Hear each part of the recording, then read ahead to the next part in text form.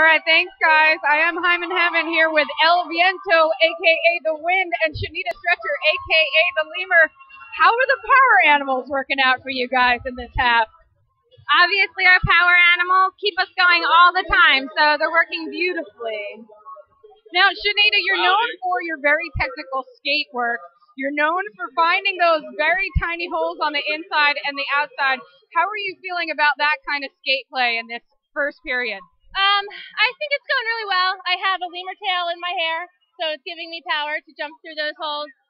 Kansas is really awesome at their speed control, but we're just as great at that. So. Which was my next question. What is Kansas doing really well that you're going to need to overcome in the second half? Well, I think we're allowing them to break up some of our walls, so we're going to not let that happen next period. Also, we just need to step it up with our skill. We need to play more skillful and less, reactionary. So we're ready for it. And one final question, penalties. Now it looks as though the Bells have had some trouble in the first half with penalties. Is there anything that you guys are going to try to do aside from just plain old not getting them going into the second half? I think we need to be a little more patient and not just think more about it and wait for our pack to make those holes, especially as a jammer, waiting for the pack to F stuff up.